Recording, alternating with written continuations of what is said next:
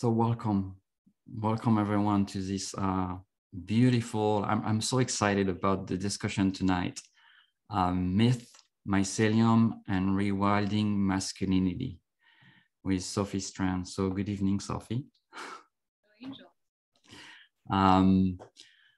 You know, when I first read about your writings and not just the theme you're going to share about tonight, but I don't know, I think a friend introduced us, and I was reading your post and my heart got starting to beat faster and I got really excited about it. I was like, oh wow, what an amazing way to weave those different subjects. And obviously some of the theme are quite, I would say, apropos or in the time of now, like rewilding masculinities, especially for me as a white man. And so I'm really interested in that subject. But besides the idea of mixing and weaving myth, the mycelium, our little friends, and that subject got really excited. So I want just to, for people that are new here or maybe don't know Sophie or that will listen to the recording, I just want to read quickly the bio of Sophie before we dive in.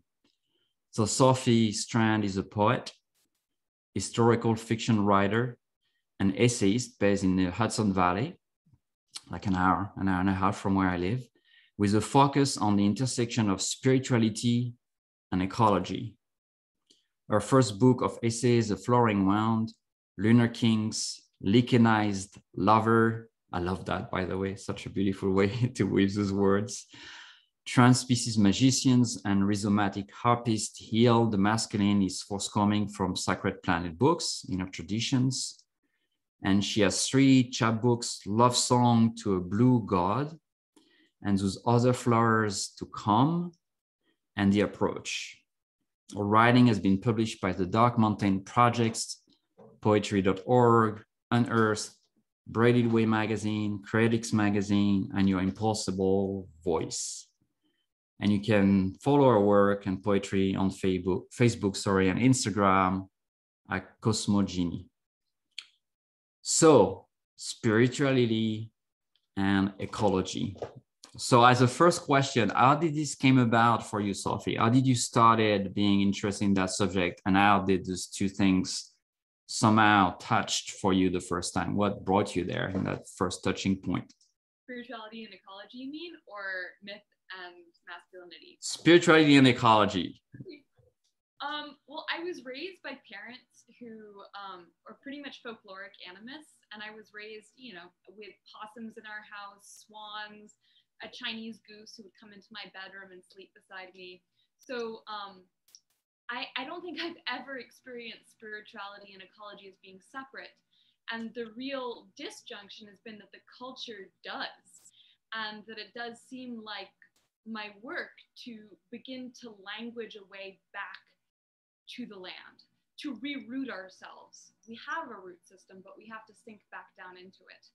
So, but interestingly enough, I've always seen myself as a fiction writer, as a poet and a fiction writer. And I arrived at these nonfiction essays through a very long project, Rewilding the Gospels, writing an ecological feminist reimagining of the story of Rabbi Yeshua, otherwise known as Jesus. So after spending years studying with theologians and rabbis and mystics and scholars, biblical scholars, and writing this book, and also really immersing myself in the ecology of Galilee and realizing that Jesus was a oral-based, nature-obsessed storyteller, I started to understand that there are other ways of being a man that we have forgotten, because there has been a conflation of masculinity and patriarchal capitalism that has created a narrative dysbiosis. Only one narrative has really been acknowledged for a long time, when the truth is there's always a biodiversity of narratives. You know, a forest is resilient in as much as it has many different forms of life that can adapt and change, help each other, nourish each other, die back, grow, And we always need more stories. One story is never going to be good enough. So, you know, I was reading about those male figures that you've worked or you research, Dionysus, Orpheus, Tolkien, Rabbi Yeshua, Merlin the Wizard, King David. So do you think there's still, for me, you know, when I think of it, I see this still very strong male figure, and maybe in Yeshua, I see something maybe a little bit more softer, a little bit more feminine in it. But a lot of the masculine archetypes are historical figures that are in our collective stories, in our society or cultures, have been, I think, sometimes very often colonized by patriarchy, and maybe even just in the way the tales are told. So do you think that colonization is very ancient? That's one of the questions I was asking myself. Oh, maybe it's been colonized since the beginning. Like there was this way of telling story about men that was very different. Or do you think it's something more recent? And what's religion has to do with it? Does religion was the big part of it, or it was just a collective just way of telling story about those strong men? So here's something really interesting. I think one of the big differences is the movement from oral collaborative storytelling, when stories were always adapted and changing as the climate changed, as social situations shifted, and that story was always relational, interstitial, happening between people who were trying to make something work for a specific moment, a specific ecology. And the problem is when we enter into written culture, our myths ossify, they no longer change. Who are we to think that 2 years of a very young rabbi's life could be extrapolated to hundreds of different ecosystems for over 2,000 years, never changing, and somehow be nutritious and helpful? What I really believe is that there's a shift, and it's very hard to identify. And we're always looking for an origin and a source, and it's impossible. You know, how many different mythologists have tried to do that? Joseph Campbell, James Hillman, Freud, all of these people have tried to identify a source. You know, is it the movement from oral culture to phonetic, alphabetic, scriptural language? Is it the movement from nomadic tribes, people who live and move with the landscape, to sessile agricultural communities? I mean, an argument can be made for all of these different shifts and transitions. What I'm interested in is this moment where we move from orienting animals and fungi and plants and the more than human world to individual heroic narratives. And I think a really interesting example is Crete. Rian Eisler has written a lot about this, Anne Baring, Jules Cashford. There's plenty of historical, Carl Karenni's book on Dionysus is great. But what you see there is this very archaeological, linear transition from a culture that does not believe in linear time or in the importance of human beings. All of its art is about natural forms, about bulls, about bees, about dancing, about joy. Suffering and pain and individual human stories are not centered. But then the Kurgan hordes and these northern tribes come down. And the best way, I mean, this is what you're saying, I think, when you talk about these figures that are very rigid and patriarchal, is the best way to destroy a story is not to try and destroy it completely, but to co-opt it. And that way, because you can't get rid of it, you can't tear the roots out of the ground. But what if you change it? What if you pervert it? And I think a really good example of that is the Minotaur of the story of Theseus, which is the Minotaur is turned into this monster at the center of the labyrinth that Theseus, the ultimate patriarchal hero, has to go in and kill. And Ariadne, the sister of the Minotaur, betrays her brother, and then Theseus absconds with her, rapes her, and leaves her. And actually, if you go back through the legends, you can see that there is a pre-Olympic story that has been co-opted, that there was an original bull god that you can see through all of the dispersed bull cults, where the bull is actually the deity that was centered on Crete. And that the Minotaur had a name, which was Asterion, the starry one, not exactly the name of a monster.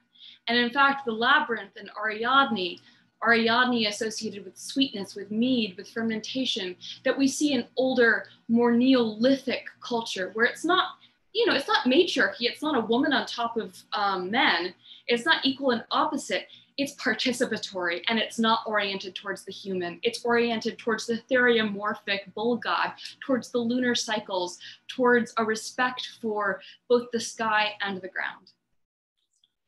That's beautiful. I like that you remind us of that, and I was thinking, when we think of, for example, Rabbi Yeshua or the Christ, we don't know nothing from his birth to his first adventure as a young man.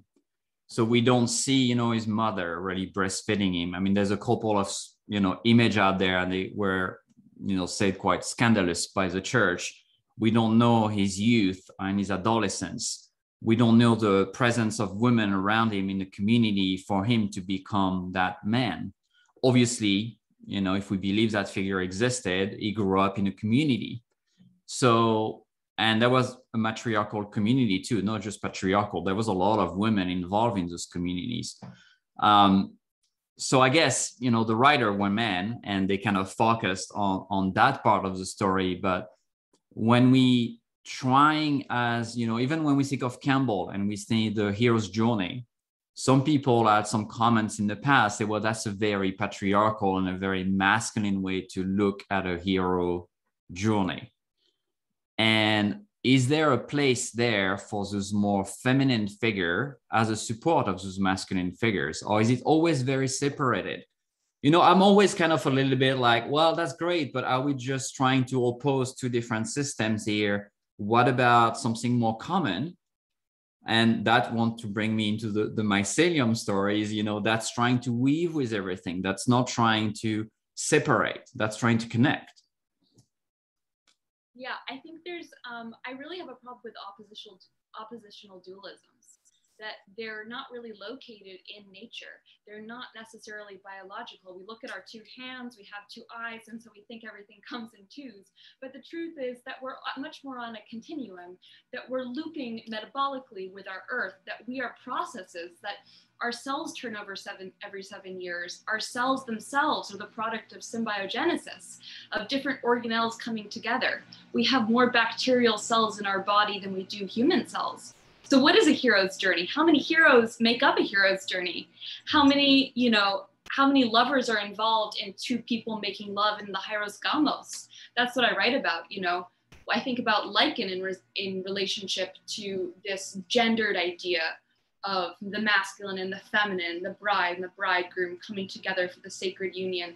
I think actually you have a fungi, you have a bacteria, you have a yeast, you have many, many constituent parts coming together to create a greater whole, a holobiont, an assemblage of different competing, sometimes discordant, sometimes collaborative needs. Yeah, I really look to ecology to problematize this hegemonic idea of heteronormativity, of gendered dualisms. And I think, so sometimes I hesitate to say, let's balance it out with the femininity. I want to say, let's balance it out with the vegetal anarchism of Dionysus, who exists interstitially. He's much more mycelial. And I think actually it might be really interesting to talk about my theory of mycelium. Is that okay? Yes, please. This is your stage. I really like to think of with these legends and with myths is that if we really look at them, they seem to be on a continuum with each other, and yet specifically situated to the ecologies and the social situations in the cities they arrive in. So we have Osiris in Egypt, a vegetal dying resurrecting god. We have Attis, the Phrygian god, dying resurrecting. We have Dionysus, Orpheus, dying resurrecting. And then we have Jesus, all in different places. But if we think of mycelium as being that underground fungi made of these tubular one cell width hyphae that, slowly spread out in this very non-hierarchical, curious, appetitive way, absorbing their food from around them, connecting plants, connecting trees. And we think about mushrooms as being this above ground reproductive event that happens every once in a while, when they need to sporulate, when they need to reproduce. A mushroom as being a very situated poem that reflects the sulfur deposits, the dead wood, the ecological matrix that it's arriving in. But it looks like an individual coming from a much larger, older being below ground. So what I was thinking about as I began to explore myths of the masculine is, how do we think about all of these gods as erupting from the same mycelium, as being reproductive events that are specific flowerings of place and time, but coming from a much older, perhaps pre-patriarchal wisdom. So we can see a figure like Dionysus, who's been co-opted by the Greeks and then the Romans, and then after that, all of our different successive patriarchal cultures, as actually having a deep underground mycelium that is pre-patriarchal and much healthier. How do we get back to that? So, I mean, you're talking about emergence from the roots, from the mycelium of Zeus stories. And one of the topics for tonight is that how do we root those stories into ecology?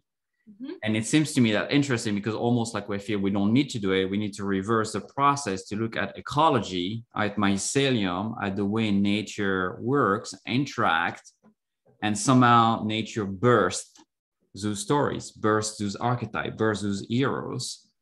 And so they are connected, they are deeply rooted in ecology, basically just by being there, because that's how they being created. Can you talk about that rooting of the stories into ecologies, and what does it mean for you? Because I found I've never read that anywhere before. And I was like, okay, this is fascinating.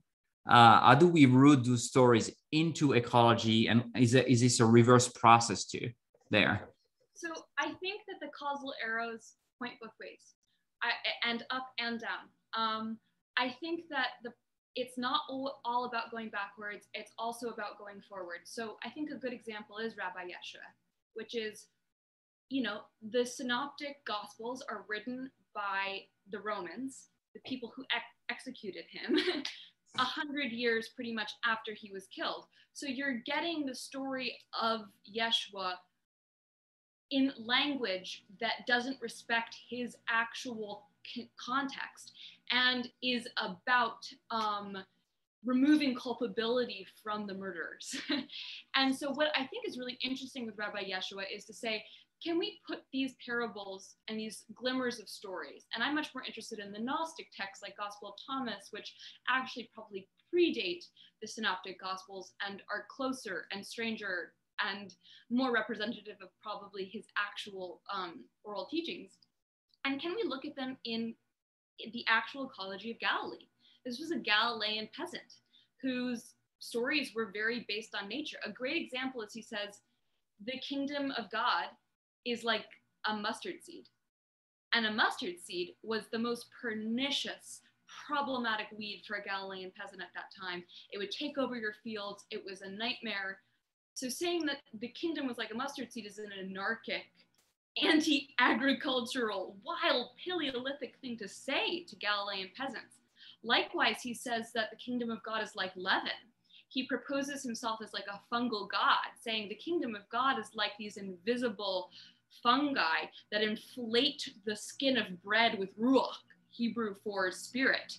It's this invisible microbiology of divinity.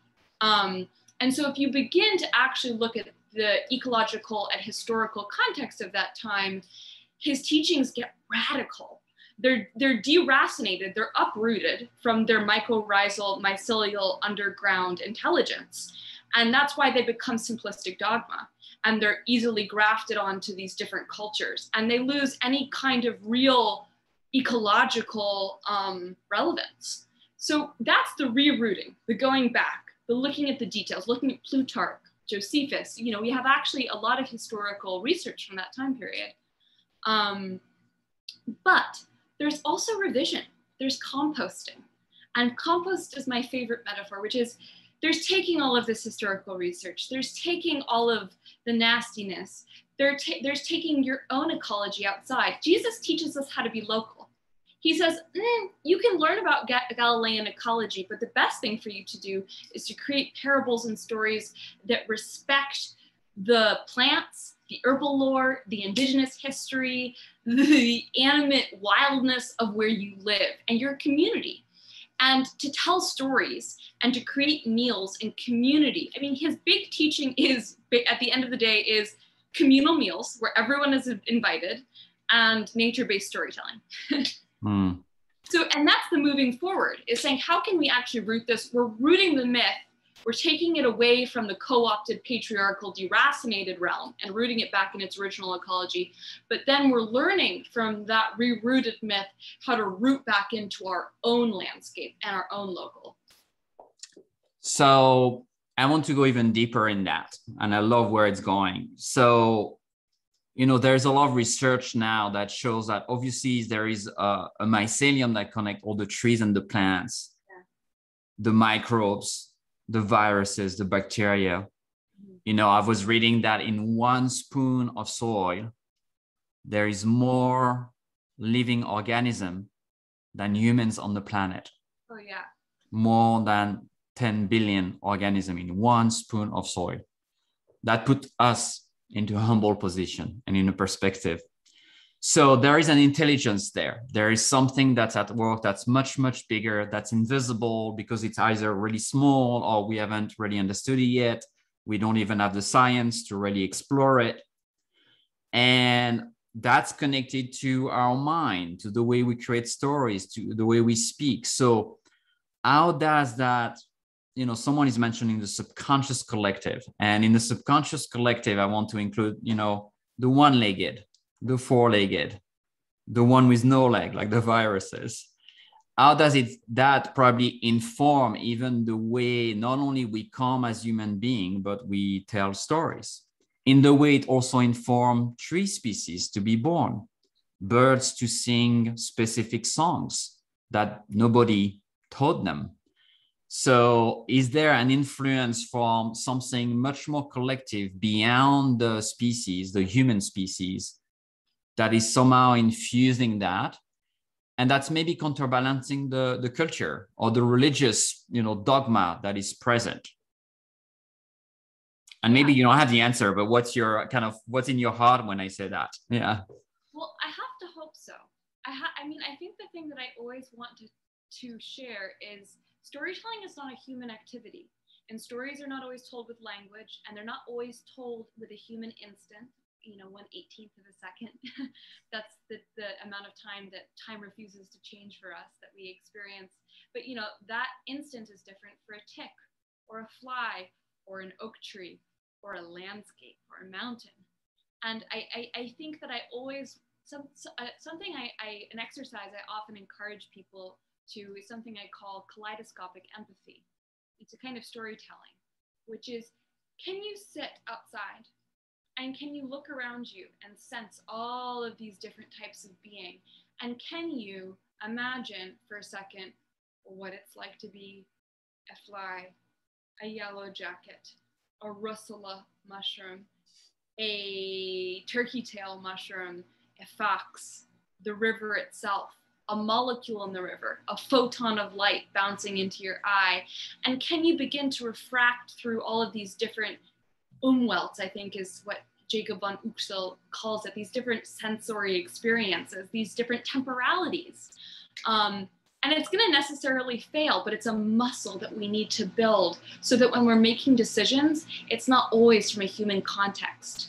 And so I think that this is available. And indigenous cultures and older stories show us that this type of storytelling that isn't so focused on the fiction of human individuality is possible. And I think that it's up to us to start centering stories that aren't about language and that aren't about humans and aren't about linearity. Yes, and you know what, it reminds me of the work of Joanna Macy, the work that I Reconnect.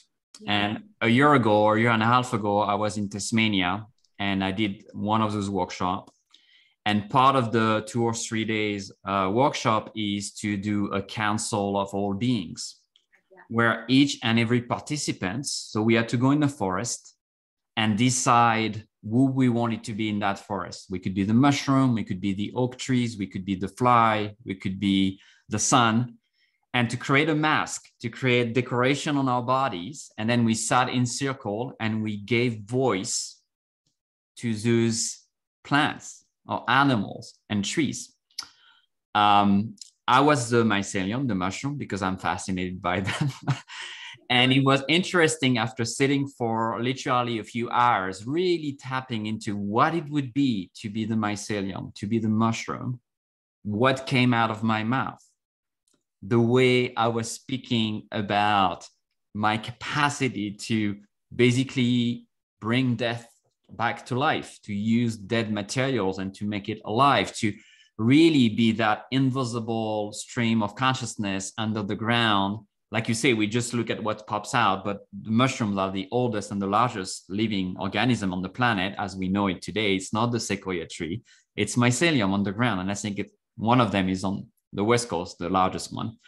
So do you think, I've spent a lot of time with Native communities in South Dakota, and they have a lot of stories, narrative, creation stories, and stories that relate those voices, not just the voices of their people, but the voices of the rooted people, of the stone people, of the winged people.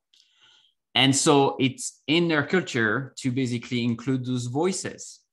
So the voices are not just masculine or feminine. It's not just some heroes that are, two-legged.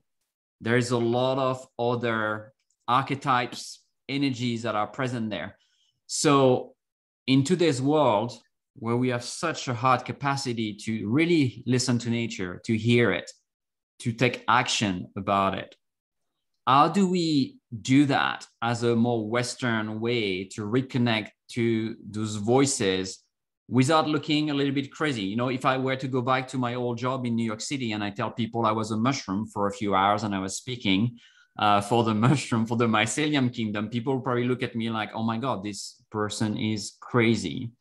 But there was so much wisdom there. So how do we do that in a culture that is not native or not, we're all native from somewhere, but that doesn't have that tribal, ancestral, and especially we don't have anymore those creation stories.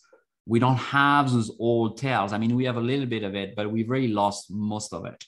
So how do we do that to bring back those stories into our culture so we can expand our heart to a broader voice, to a council of all beings? It's funny you bring up the Joanna Macy thing, because I created this process that was very personal and I didn't really share with anyone. And then when I shared it, they were like, oh, that sounds like Joanna Macy's Council of All Beings. And I was like, sure does, I guess, collective unconscious, which is for about 6 or 7 years now, I've been doing this experience every morning where I summon by name every being, microbial, viral, indigenous, historical, mountain, every type of stone, every grass that I know by name in a 20-mile radius. And I bring them. It takes a long time. So that takes you 5 or 6 hours every morning, I'm assuming. It takes me a long time. And it takes me waking up, making my coffee, going on my run. It usually takes me my whole run, like 5 miles. And I bring all those beings into relationship with me so that throughout my day, as I make decisions and tell stories, I have a council around me, but I also have witnesses. I know that every decision I make is not about an individual. It's about thousands of beings. And so that's one very personal practice. And for me, it's hard. I live in an area where the Lenape and the Munsee Lenape were wiped out. And we have traces of their legends and their stories, and we do have descendants. But if we get overly fixated on them, and that's the only thing we're doing, we're fetishizing these pretty much colonizer versions of a people's stories who were genocided. So it's important to know that lore and to weave it in, but it also, just as I said before, it has to fruit up and adapt to the specific place we are now. And so something that I like to encourage people to do is pay attention to what you love. We all can't, there's this idea, this very capitalist idea that's been, unfortunately injected into the idea of environmentalism, is that you have to care about everything equally the same in the same way. But the truth is, everybody is going to follow their love to the beings, to the landscape, to the ecosystem they're going to specifically represent. And for me, realized very early on that I loved mushrooms and fungi and mold. And it was funny, later on, there was a kind of weird resonance where I found out I have a genetic connective tissue disease, and mycelium are the connective tissue of the soil. So it's a very layered stratigraphic love for me. It's both mythic, it's lyrical, it's biological, it's physical, macrocosmic, microcosmic. But not everyone is going to love fungi. Some people are going to love grasses or black bears or foxes or weather systems. And I think that the way you're going to tell interesting stories is by paying attention to what you love and read scientific articles, take herb walks, find out about indigenous lore, talk to other people, figure out what their experiences are. I mean, anecdotal knowledge is some of my favorite. Gather people around a table, serve them some food, and say, tell me about some weird experiences you've had with animals in this area. And maybe give them a glass of wine, tell your own weird story. And you said, like, how do you not look insane? You do look insane. Sometimes I say to people, magic is that story that to share it with someone, you risk looking mad. And, ecological connection is also that story with which when you share, you risk seeming insane. Yeah, it's funny you say that, because if you look at the world from even a very rational perspective, it looks quite insane. It looks quite crazy, and if you're very rooted in your bodies and into a land and into nature, the world can even look pretty scary, or a place where there's a lot of insanity going around. So, and because we talk about Joanna Macy and that work, so, we are in that big transformation of this earth due to human activity and populations and the way we relate to nature. So how does stories and myth have a place in that age we are in, or even in a pandemic that we're still in? We don't know for how long. Who knows? Maybe more years. We have no idea. So how do we bring storytelling here in a society that's really looking for facts, for square things, for science? And what is the place of storytelling? What is the place of myth? Because when I go to South Dakota, it has a huge place for me. It gives me connection to magic. It gives me a connection to hope. It gives me connection to, oh, this happened before, and this is what people did. So how do we bring that in a society that sometimes can be quite, I don't want to say masculine or patriarchy. I just think it's a very scientific, very square society where the mind has a lot of space, but the heart doesn't have that much, sadly. How do we do that? Well, one thing I've been really doing with my work lately is there's an idea that science is antagonistic to myth, to storytelling. But the truth is, the poet Robert Brinkhurst says, science is trying to explain nature with quantities, and myth is trying to do it by personifying the elements. So they're actually doing very similar work. There's been an impoverishment of what science means as it's been conflated with this material reductionist viewpoint that doesn't actually represent the original scientific imperative, which is to question, to constantly adapt, to be interdisciplinary, and to be moving through nature, knowing that you don't always have the answer. And so I actually think that what I'm trying to do is to show that science actually troubles our idea of a solid universe and troubles our idea of individuality. And in fact, science and myth are increasingly proving each other, very, very similar. And so with my storytelling, I'm trying to show that we can soften and merge these disciplines in ways that create new medicines. A lichen is a being that has different beings come into it that then create compounds that can't be produced when those beings are separate. And I think as we work across disciplines and across ecosystems and across beliefs, we can create medicines for this incredibly complicated moment that we would never produce if we didn't come together and work across differences. And I'm not one for homogenizing differences. I think we have to acknowledge our situated ecosystems, our beliefs, our needs, but we also have to sometimes refract into inhabit another person, another being, another landscape's perspective. Yeah, so if we're in obviously we are in a system with nature, we're in a system with each other.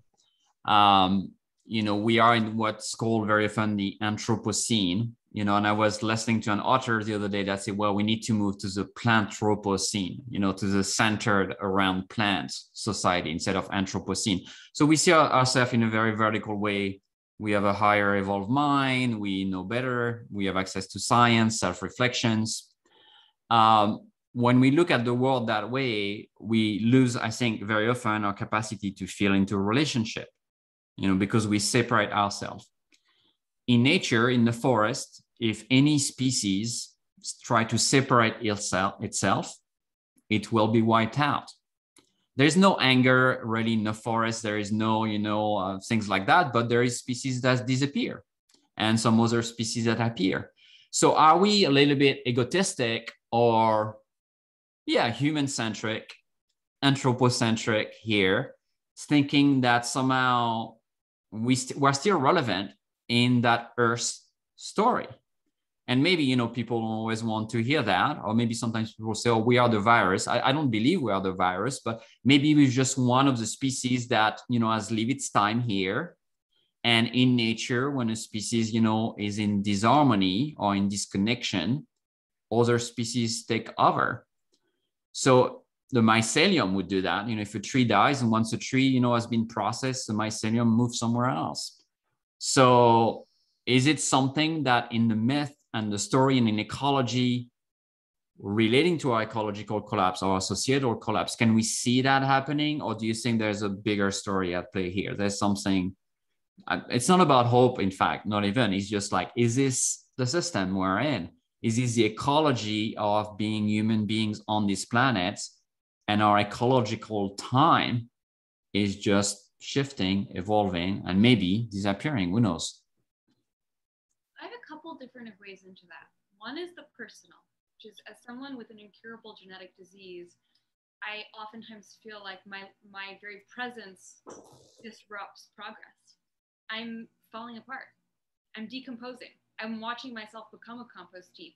How can that be delicious and complicated and interesting? And how can I be inside of that in a way that is a gift to other people, to the grass and the beings around me?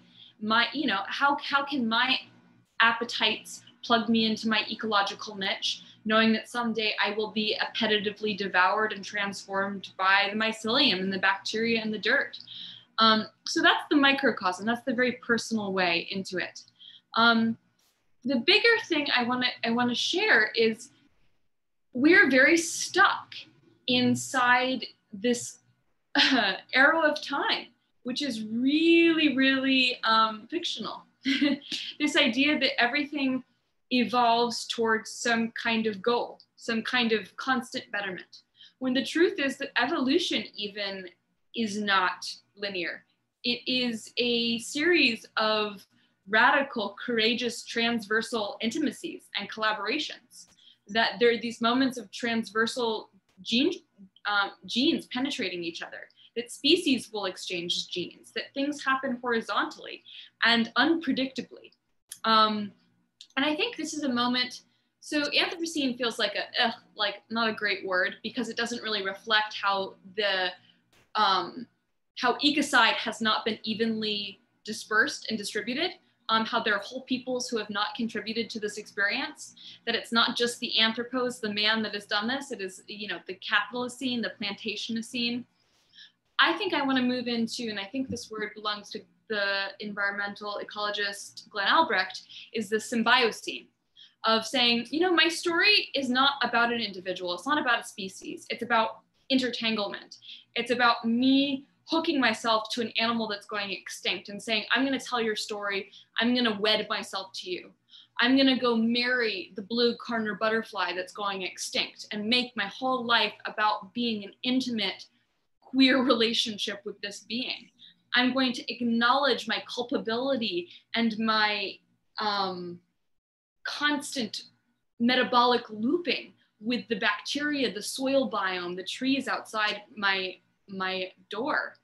And I think if we can begin to feel ourselves horizontally penetrating, like the mycelium, that are going into root systems, connecting, they are, you know, the underground mycelium is constituted by non-hierarchical connections, by connectivity, the intelligence that only happens between beings. Yeah, I really love that perspective you're giving here. You know, I'm thinking about the amount of trauma in our society that's unprocessed. And so in our bodies, unprocessed traumas, you know, the society is not always very safe. There's always, you know, some kind of threat, either economical, social, or, you know, if you're a person of color, or, you know, gender, that's not accepted. So our bodies can be quite traumatized in those places.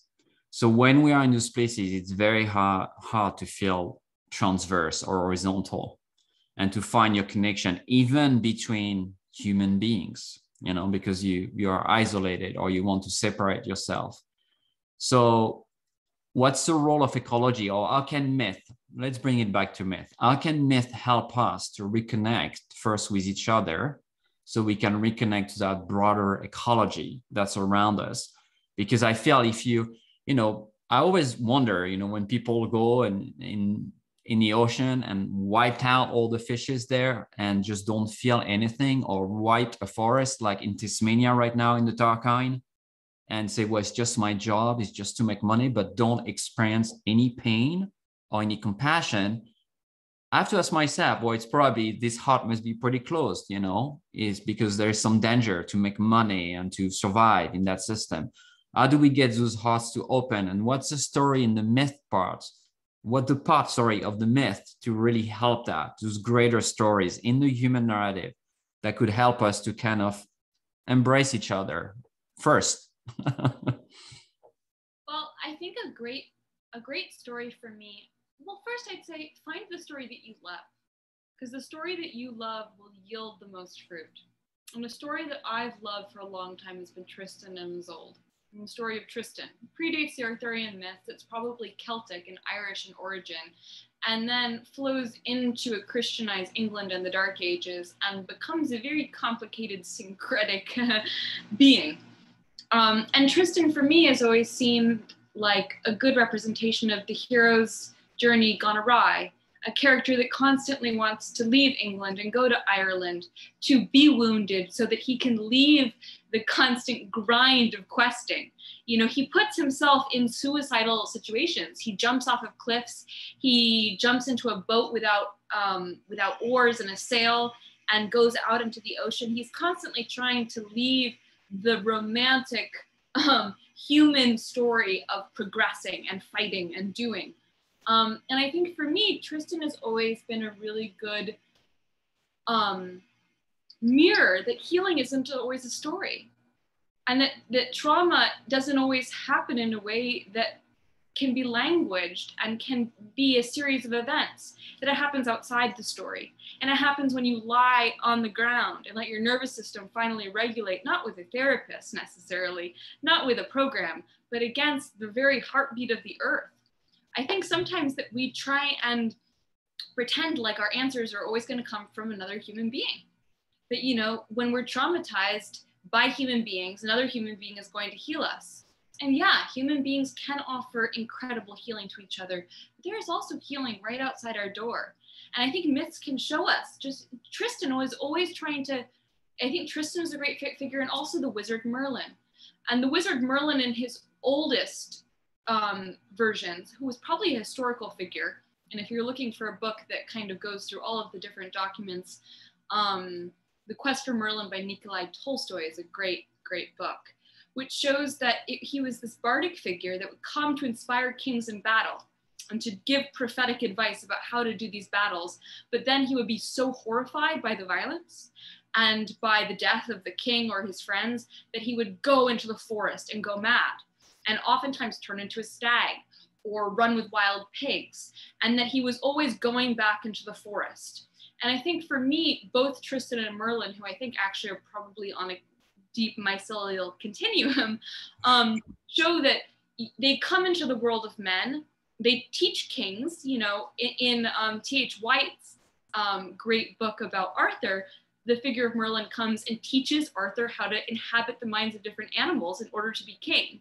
To be king, that's a great story. That's a great myth that teaches us about ecology, which is you have to practice these different, more than human minds to be a king of men. That to be a king of men, you have to think like non-men. Yeah, so those are two figures for me, Tristan and Merlin, who have showed me that we must always be going out of the world of men in order to understand what it is to be in the world of men. So are there any modern example of those ancient mythic figures? You know, we're talking about sometimes very ancient figures, or some are a bit more recent, but do you see any modern example? I feel, you know, it's great to have your heroes in your beautiful book and read about ancient Egypt or ancient Israelites and things like that. But can we look in the world today and find those more mythical figures in some kind of modern example here around us? Yeah, and live it yourself. I mean, for me, this research all culminated in a book, and the book starts with a note on situated storytelling, which says, you know, I grew up with these myths. That's why I'm going to rewild them. But this is a conversation. Please rewild your own myths. So, you know, I never want a monologue. It should always be a collaboration of us all rewilding our specific myths. For me, a figure who I love is Tom Bombadil from Tolkien. And so that's a very modern fictional character that for me is pretty mythic. And Tom Bombadil was there to hear the first acorn, you know, to see the first raindrop fall. Tom Bombadil predates all the characters in Lord of the Rings and somehow predates even the origin story of Middle Earth. You know, when asked about who Tom Bombadil was in discourses and letters, Tolkien kind of would always try to evade it. He'd give different answers, and finally, sometimes he would say, I don't know who Tom Bombadil is. So for me, Tom Bombadil is this great representation of what Tolkien eventually said was the fairy, which is he didn't really believe that Middle Earth didn't exist, that he had made it up. He actually believed that he went and got Middle Earth from somewhere else. And so for me, Tom Bombadil is this kind of ecstatic vegetal creature that doesn't come from before in history or the future. Tom Bombadil comes from the somewhere else. It's beautiful. Any alive mythic figures that are for you, your modern heroes that you look at and say, you know what, those are beautiful archetypes or ways, you know, to look at those mythical figures, someone that really incarnates those heroes? I mean, I have a lot of human heroes, and I mean, I've been working with men, but mostly my heroes are women. I've been working with men more trying to heal my relationship with the masculine personally, and that has been a very complicated and interesting and generative experience. So of course I could say HD, Octavia Butler, who I have on the wall over here, Audre Lorde, Virginia Woolf. Bob Dylan is great. Bob Dylan, who seems to channel, you know, to embody all these different personalities. Bob Dylan is great. I would say, you know, Bob Dylan circa 60s and 70s is definitely one of these wild vegetal god channeling a foliage of faces, a polyphonic being, not really resting in any sort of one individuality. But I would say that my heroes are non-human. And I am always trying, you know, over the past 2 years, I've had a long mentorship with a woodchuck. When I say woodchuck, I mean probably a lot of different woodchucks. And I didn't pick this mentor. It picked me, and I kind of denied it for a long time. I kept saying, like, really? Woodchuck is not super sexy, not super fun. Is this really going to be the one I'm working with? And I was like, yeah, this is it. And tell me more. I want to hear about the woodchuck now. Tell me more. What has he told you so far? Well, woodchuck told me that it's not important to be sexy and to be cool and to be constantly doing something, that it's okay to get deep into the ground and make your burrow and eat your good food and kind of hold tight and to be a little funny, and that real spirituality is always going to have a good sense of humor. It's not going to take itself too seriously. And I think at the very start of quarantine, I've been through a lot of personal change. And I have always looked to animals and to plants and to fungi for advice. And I was looking for advice, and I think I was expecting it to be, you know, I usually had big animal encounters. I thought it was going to be a mountain lion. I've had encounters with mountain lions or a bald eagle. But every time I would go to my sit spot, a woodchuck would come and sit beside me and look at me like this. And I was like, really, you? And I started to feed them. They started to charge me. And then one day I had this moment. I've written about this in an essay. I was driving home from seeing my friend on the highway, and there was a giant storm, and I was in the dividing line. Up against the divider was a soaking wet woodchuck. And it was not going to be able to make it to the other side or back. And I was like, I actually didn't think. I just parked my car in the middle of the highway, got out, went like this, and the woodchuck jumped into my arms. And I held the woodchuck and I ran across the highway, and then I shoved it into the forest. And it was one of those moments where I thought, okay, maybe my purpose in my entire life was this moment. Maybe I am not the main character. Maybe it was about this. And I think that's something I always want to offer, is like, maybe we are not the main character. Maybe we are being orchestrated to do something. Another thing I think about is this fungus, the Ophiocordyceps unilateralis, that infects insects, in particular ants, and then coordinates their behaviors to walk up grass stalks or plant stalks and bite it at a certain vein. And then the ant is effectively the fungus, and a mushroom pops out of its head and sporulates. And so the ant becomes the fungus. And something I ask myself a lot is, what am I going to be a mouth for? What is working through me? Maybe I'm not the main character. Maybe something else is telling its story through me. Yeah, I'm thinking about what you mentioned at the beginning of our talk, the number of bacteria we have in our gut, which is, higher than the number of cells in our body. So maybe I'm just a host, and I'm just moving those bacteria and those viruses around, and, I'm being, like the zombie hands, like you just mentioned. I'm being just controlled, by that. I'm fascinated by bees because I'm also a beekeeper, and, I spend a lot of time looking at them. And we think of bees are very evolved and obviously very intelligent as a hive and as a colony. But when we really look at the interaction between bees and plants, it's really the plants that have evolved to direct the bees and tell them what to do. They have changed their shape, their ultraviolet colors that bees only can see, literally with a landing strip on the flower to show them where the nectar is. So there's a higher intelligence somehow in the plants that have evolved to direct the bee to help them reproduce. But when we look at the bees going around, it's like, oh, the plant is just there and the bees is moving around. But for me, it's another example of really looking at plants saying, there is something extremely wise here that are more ancient than bees. Even if bees have been around for a long time, those plants have been around for much longer. So when we look at that, do you sometimes think of the earth as this being that is basically through the mycelium and through all the species basically having its own mind, and I'm careful with the term here, or maybe intelligence, it's a better term, and that is basically directing things. But what about the human experience then? What we're doing right now doesn't feel like there is something really controlling us or directing us. It seems more like the asylum a little bit. I think that it's really nice to hold the paradox of being part of a mind and having a mind.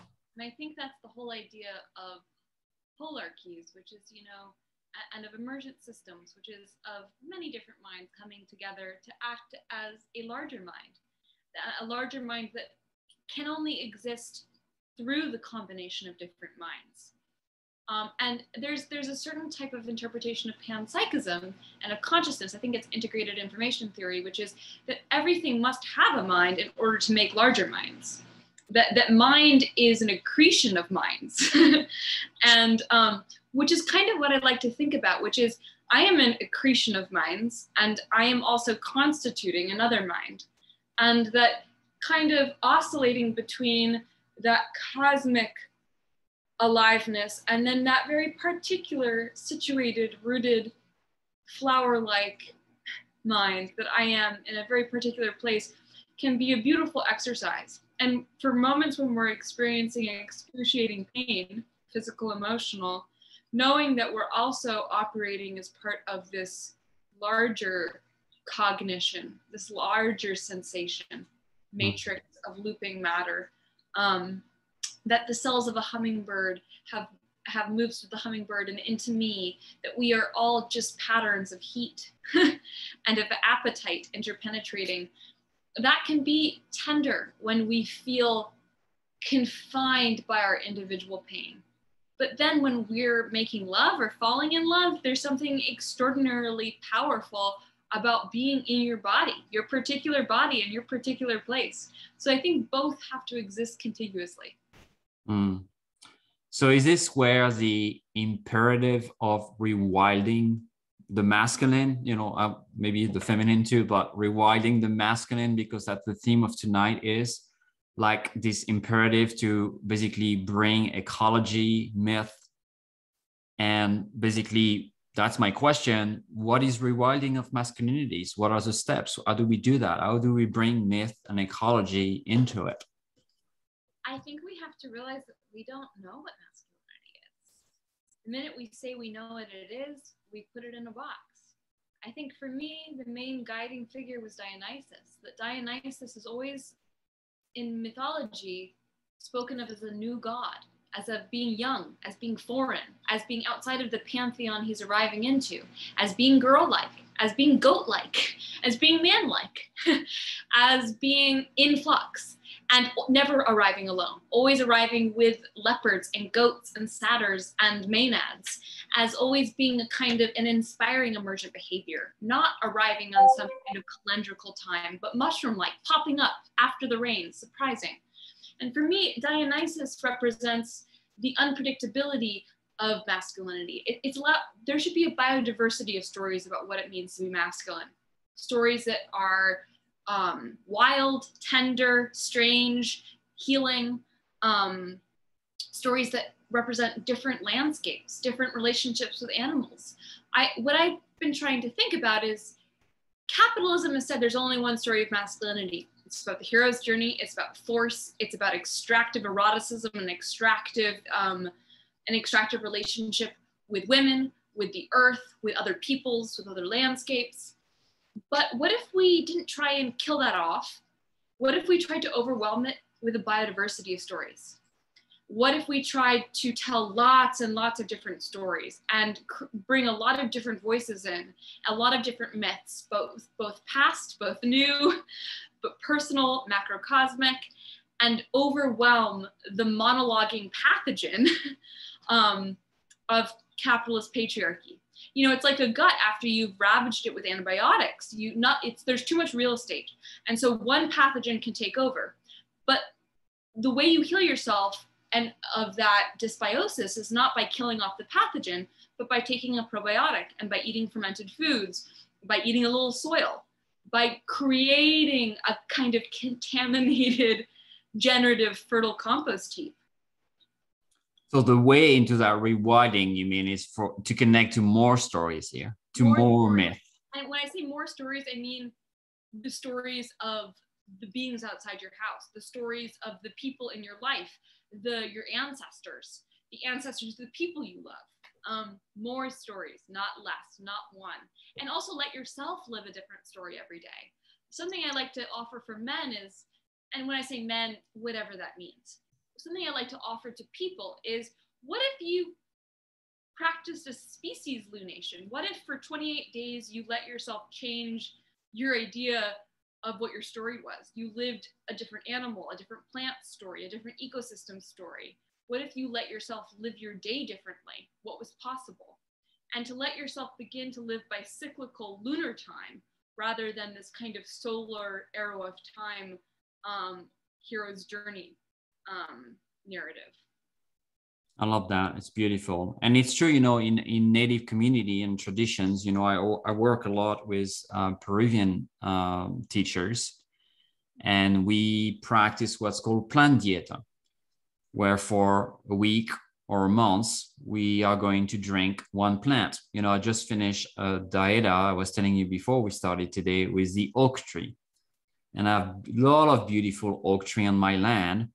And my teacher that came from Peru, and I thought I was going to diet trees from the jungle, said, no, we are going to diet one of this tree here. And I had a very, very profound experience to be in connection with that being that I see every day. We have beautiful oaks around here. And having him starting teaching me and starting to connecting through the ancient druid of the forest, to that wide old speaker, you know, that the council of all the forest that comes around the oak tree that provides so much abundance to the forest. So here I was, you know, in this ancient tradition, and I was like, oh, we never really do that, go into that depth of connection with one species. So aside from doing dieta, which can be quite intense, physically, emotionally, what is your practice? You know, I want to tell a little bit about that, because we have a lot of people listening. What can I do really in my daily life? You talk about a beautiful animal example earlier, but how do I connect more deeply to maybe those species, to enlarge or to change my story or my myth, to reframe it, to really get that counsel from other beings? I will speak. Well, first I have a question. What was the most surprising thing that oak taught you? Well, the first thing he did is that I saw him in a dream, because that's often how those plants speak. And he was this druid.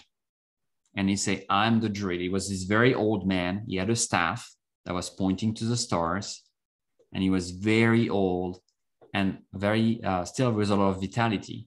And there was this contrast between being very old, very slow, very wise, and still full of life, never depleted. So it was about that resilience, having so much life force that he will never die, that he could go very, very old.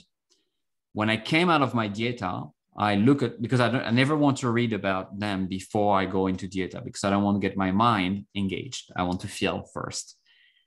And I discovered that the word druid comes from the ancient Celt language and means oak tree. That's the same word. And I was like, oh, he came out that druid. So it's like he really introduced himself, you know, who he was. And I've never thought of that. And I didn't make it up because I didn't know about it.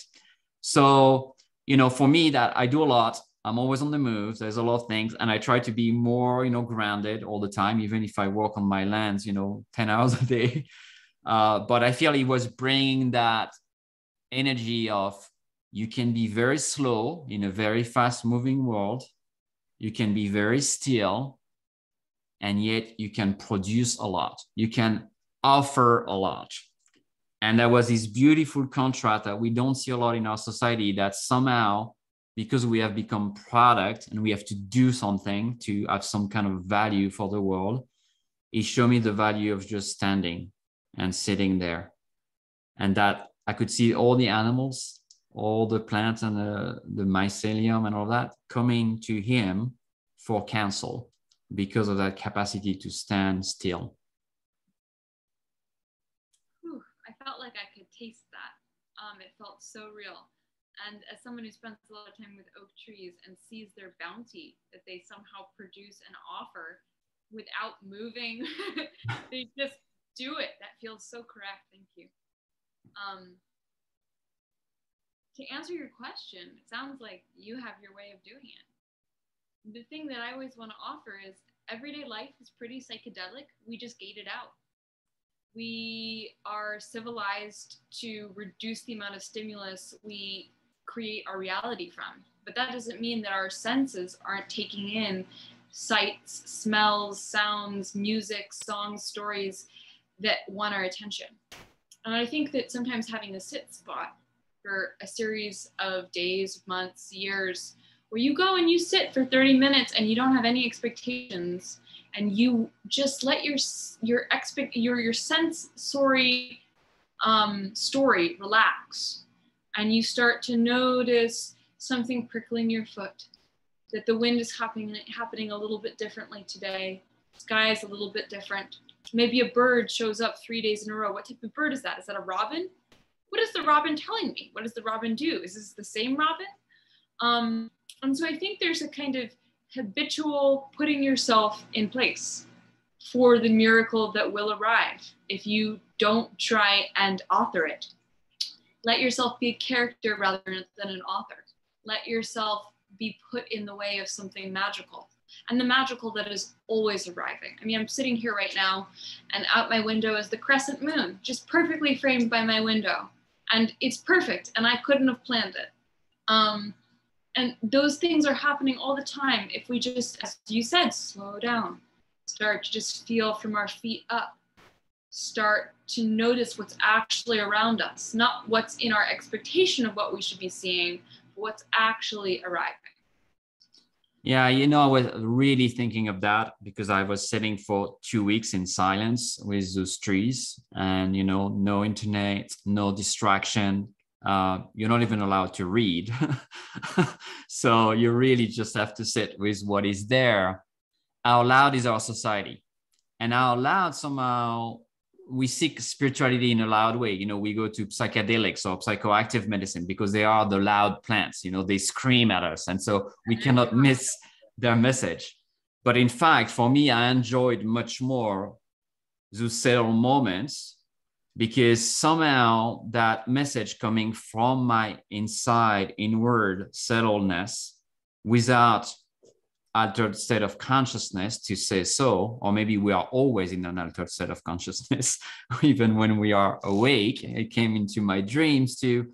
But I want to talk about an embodiment there, because I feel, you know, in rewilding the masculinity, a big part of it is returning to our bodies, which in my tradition, in this Peruvian tradition, is the feminine entity. It's the earth. And so the returning to the feminine is a returning to the physical body that require slowing down, that require silence, and that require to feel everything that is inside. That might be anger, rage, grief, you know, impatience, things like that. So in that rewilding of the self, I look at the trees and I see how they are standing there, or the animals, and now they are very silent. If you go in the forest, it's quite silent. We're probably the most loud species out there. So in your experience in that rewilding, how much do you place the body into it? And what is the connection to the physical body? Because I understand the myths and the story and the mind and the heart, but the physicality of the body, especially as we are into almost 2 years of sitting at home, you know, maybe not all of us, but we've been forced to kind of really slow down, really be into our bodies. And it has created a lot of tensions for many people to just have to sit and slow down. So what is that connection here for you in that rewilding? We are not different than our bodies. Our minds are our bodies. I sometimes think that the dualism of spirit matter that then gets co-opted into science as mind and matter. You know, you can change the terminology, but it's still theology. Science, Cartesian science is still theology. It's a trauma response to, I think, ecological collapse, the strife, the plagues, the disasters of city-states in the collapse of the Bronze Age, that people become very traumatized in their bodies. So the religions and the spirituality begins to reflect a fear of the body, that there's this want to ascend out of it. And so that dualism becomes apparent. And I think that here's the one thing about embodiment, as someone who's suffered violence and trauma and abuse and has incredible physical illness, embodiment is both our portal into ecstatic participation with our world, our deepest wisdom, and our most excruciating pain. And what does it mean to become embodied when the portal into embodiment is oftentimes extreme pain? And I think that this moment we're being offered a very complicated sensory experience, which is we're going to need to come back into our bodies. Our bodies have the most important information for us. They're taking in all the sensory information, you know, we could probably predict weather. Indigenous people are able to make weather predictions, intuitively understand the differences between plants that scientists can't even understand as different. You know, ethnobotanists are always like, we do not understand how these indigenous people know the difference between these two plants or what they do.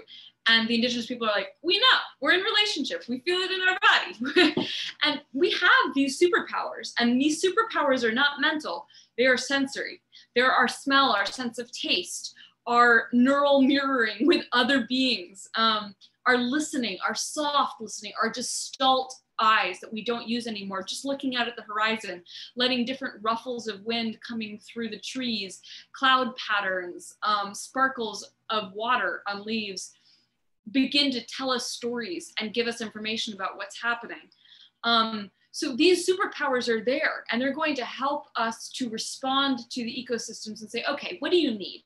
I know I think you need, but my idea of what you need has never been correct. I need to ask you what's actually wrong. Like Parzifal, the hero, goes to the fisher king Amfortas and says, what ails thee? To break the story of human anthropocentrism, we need to ask the more than human world, what ails thee? What do you actually need? But the portal into this somatic sensory questioning, because we're not going to do it with words, we're going to do it with feeling and with seeing and being and interacting, tasting, touching, is pain. That we've been ignoring our bodies for a long time. And when you ignore your body, you exhaust it, you store trauma, you clench. So I think that something I'm personally struggling with and working with is what does it mean to feel that pain and to be alongside it, to not problematize it, and to understand that it's going to accompany this process. Yeah, and we have, thanks for bringing that, because I think we have such also a complicated narrative around pain and around healing in the Western society. We take painkiller. That's a pretty dramatic way to call it, painkillers. So we don't see the wisdom of it. So do you think that portal into the body, and I would say into the pain body and into the body, is a way to maybe humble ourselves so we can hear, we can listen better? Because I feel we need a lot of humbleness to be able to listen to the ecological messages, to those messages from the mycelium. We really need to bring ourselves down. So I often feel of the pain body at my abuse and things that happen also. Is that a way for me to really make sure I bring myself down to the earth, that I go on my knees, that I pray down there on the ground, on the soil with the mother? I think whenever I start to feel sterile in my pain and start to feel like no one knows what it's like to be me, it's important to let my wound show me where the wound is in the land. So something I think about is my connective tissue disease says, yeah, okay, you have this disease. It's a human disease. What is connective tissue disease teaching you about the degradation of the soil, the destruction of mycelial communities, that only 8% of fungal communities are even identified? What if all of a sudden these moments of pain weren't about isolation, weren't about myself, but about showing me where to put my attention? And I think that pain can when we go inside of it and when we let it isolate us, it destroys our ability to be dynamically participating in our world and in our relationships. But if we use it as a directive that shows us where the pain is in someone else or something else, it becomes transformative. It creates that connective relationship that goes both ways.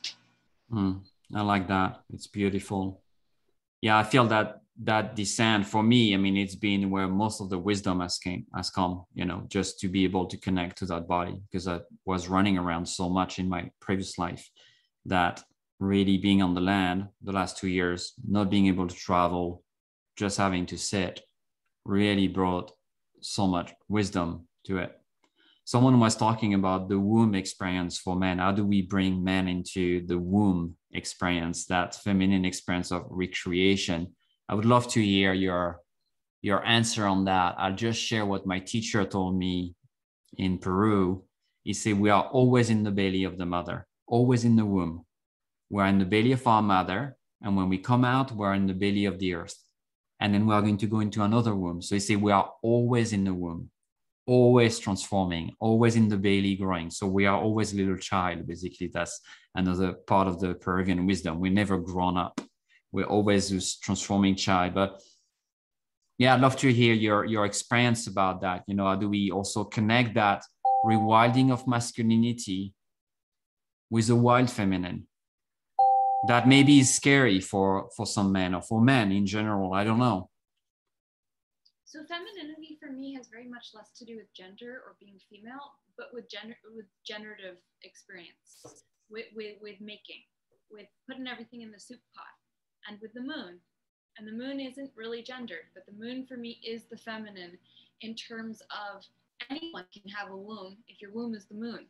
Anyone can look up at the sky and see that, you know, like a womb will flux and wane, will bleed and release and then swell and create and make. And the moon does the same thing on a 28-day cycle. It's that mixing bowl of bothness. It holds everything and it creates everything. And then it's void, occluded, while also being completely replete, completely present behind that new moon. And I think that there are plenty of people who don't have a womb, who don't have a normal hormonal or gendered experience. And when I say normal, normal is a colonizer white term. I don't know what normal is. I'm not normal. Nothing's normal. If you're normal, it must be a terrible disease. I like that. When people say like, how can the masculine have an experience of womb? I want to say, well, how can the feminine have an experience of womb? The womb is whatever is holding you. And the womb isn't in you, you're in it. No one has a womb, everyone is in a womb. So I liked what you said a lot. Something I also feel, so I'll say that working with 28-day cycles, working with cyclical time rather than linear time is a kind of womb that returns you to yourself, that lets you sometimes release and not do anything and compost, and sometimes generate and make and swell, and sometimes just always be, you know, in process. But I also like to think of time as an embrace and as a womb, that we're held by our ancestors in our past, but we're also brought into being by our vision of the future and by our collective dreams and by our storytelling, telling ourselves into stories, bringing other beings into stories. And that if we begin to feel our future and our past holding us, it's a type of womb that gives birth to ourselves.